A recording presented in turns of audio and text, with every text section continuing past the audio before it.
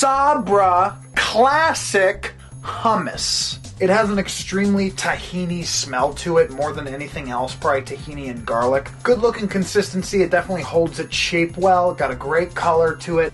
It's definitely a really high quality hummus. The tahini absolutely overpowers everything else. It's a little bit too wet for its own good. It leads to it tasting and feeling like a more processed and fake flavor. You can see it's pulling the hummus up into nice peaks, and the peaks don't fall. They stay there, they stay beautiful like Mount Crumpet. It's thicker than pudding, but it's not too dense to break every chip when you push it in there. Obviously the flavor is strong for sure. The tahini just gives it this weird, almost mayonnaise-like fake flavor. That being said, I love the packaging, the red rim right here, and even that logo with the beautiful little heart as a sun. No doubt about it, it's a solid hummus, but it's really not much more than that. 7 out of 10. Love you. XOXO.